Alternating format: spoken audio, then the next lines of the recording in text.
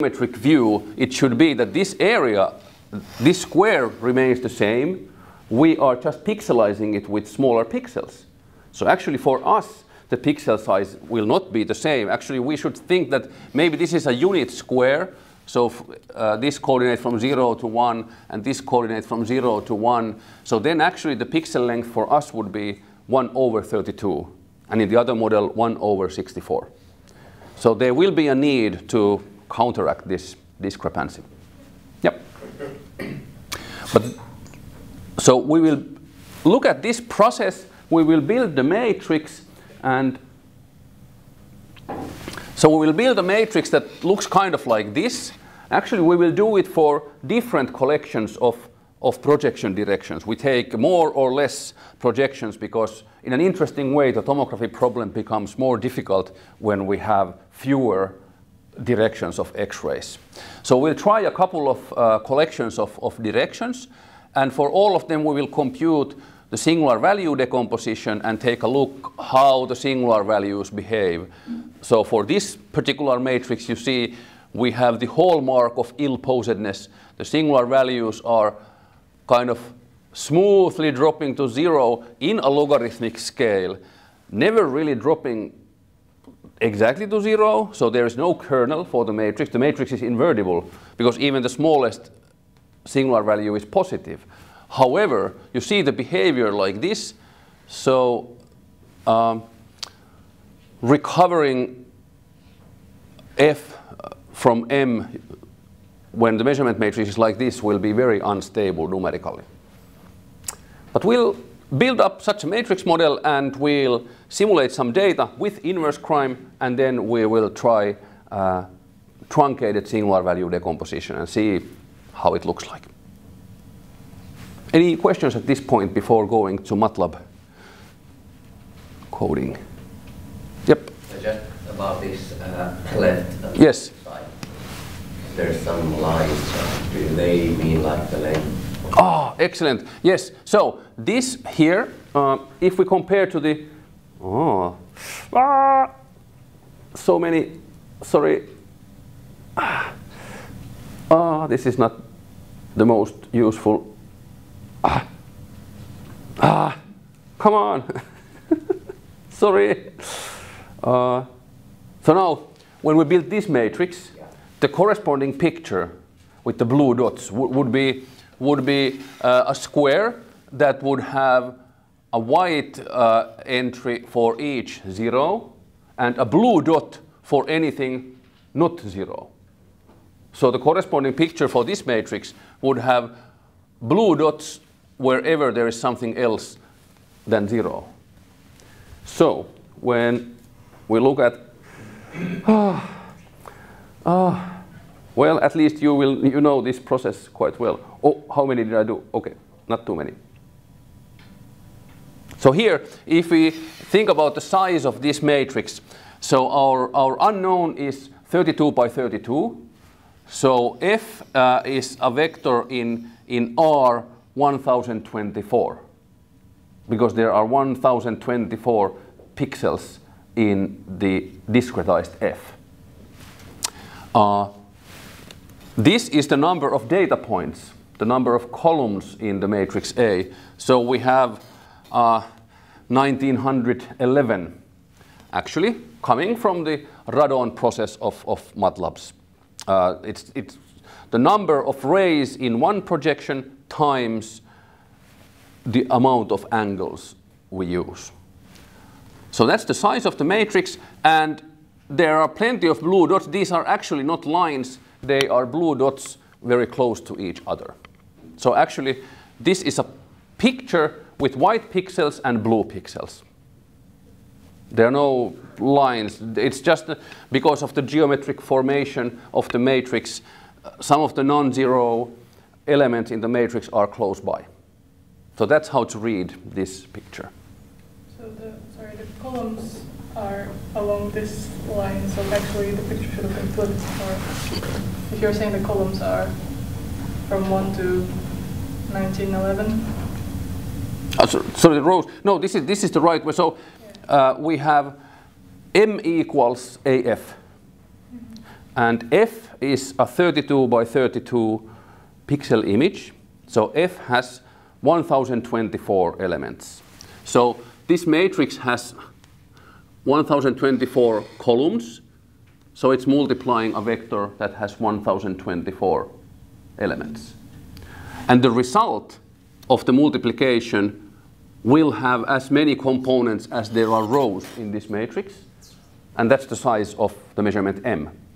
So the M vector has 1911 entries, and the F unknown has 1024 entries. Yep. Yeah, what happens to singular values if you increase size of the matrix? Excellent question. Let's see using MATLAB. It's well, I can say the thing is that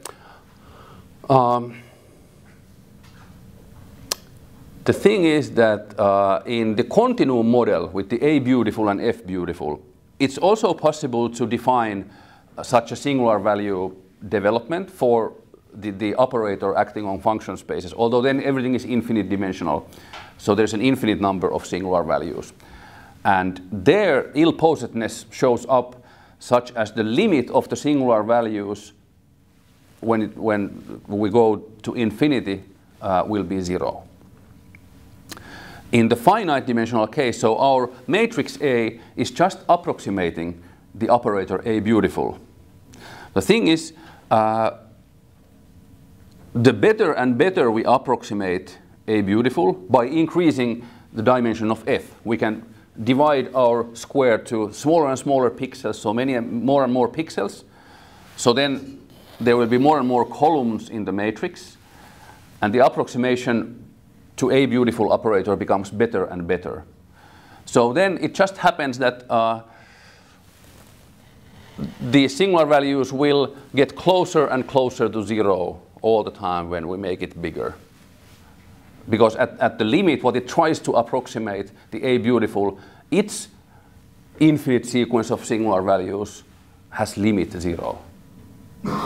That's what, I don't know if I answered your question. Yeah. And when we make it finer, we are not considering, so this will not change, because we are considering a finite measurement. We have a finite number of X-rays going through it. So this number will stay the same all the time, because this is given by our measurement device.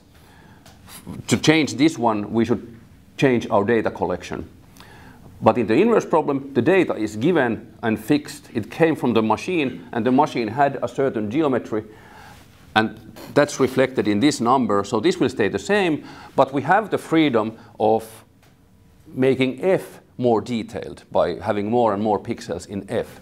So then we would have more and more columns in this matrix, and the singular values, they would have kind of a similar thing going gradually smaller like this, but they were at every time they would reach a smaller minimum. And so the determinant is also getting smaller or bigger? Yeah, the condition number of the matrix, which is the first singular value divided by the last one, it will become bigger and bigger. It will blow up to infinity when we approximate better and better. This is actually a very crucial point when we look at Adamart's definition of ill-posed problems, because there is existence, uniqueness, and stability. And for matrices, we will see later in the course, existence and uniqueness are very easy to analyze for matrices. They are really discrete things, just counting some dimensions, what's going on in the matrix. But the stability thing for matrices is kind of, it is the condition number big or not big? That's the stability, but what is big and what is not big? I mean, that's not a well-defined thing. So to really define that well needs exactly this question you asked. We have to think about the infinite dimensional operator A beautiful, and we need to think about a sequence of matrices approximating better and better. And then the condition number, if that blows up to infinity when we approximate better, then the problem is ill-posed. But then at some point, if you take bigger matrices, it's actually the solution gets probably worse. So is there some optimal amount of n and k? Yeah. The thing is that there will usually be kind of a fixed amount of good information described by these largish singular values. And typically kind of the amount of good information stays rather the same even when you approximate finer, because that's somehow the information content of the measurement.